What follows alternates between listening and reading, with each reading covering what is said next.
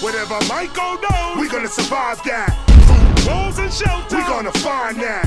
When you hear this sound, you know that I'm back. Hey, it's where I put your mind. When that disaster hit, don't you get trapped in it. You must always stay prepared with your disaster kit. In the club you might be drunken, so you may laugh at it, but when you sober up, you know it. Here's what you have to get. Stay prepared, never be fearful or even scared. These natural disasters cannot be compared. So rise and realize you will survive. In the meantime, prepare yourself with these supplies. Get coils of rope and coils of wire. In a waterproof container, put all your fire, like matches and candles, and don't wear sandals. Get some hard boots and work gloves to handle the situation, cause when disaster hits the nation, you and your family gonna need your medication. Antibiotics, aspirin, the chronic, even health foods like vitamins and garlic, pain relievers, inhalers and breathers. And make sure you got something that can take down a fever. A spray bottle of water with 10% bleach, so you can disinfect the objects you reach. And speaking of bleach, here's what I teach.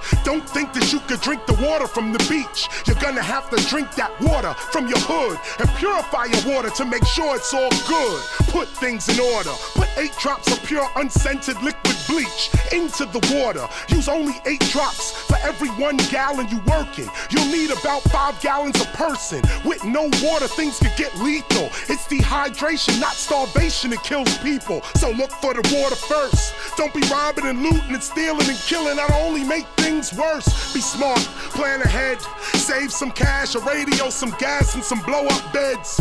Keep your disaster kit high on the shelf with your weapons. You might have to defend yourself. Get a flashlight, chemical light sticks and whole lot, a compass, some dry food, maybe a road map. Don't forget things like peroxide and Listerine, bandages and antihistamines like Benadryl. So when things get ill, you will survive cause you really got skill. You opened your eyes after you got in your list of supplies. Check your attitude, know that you gonna survive.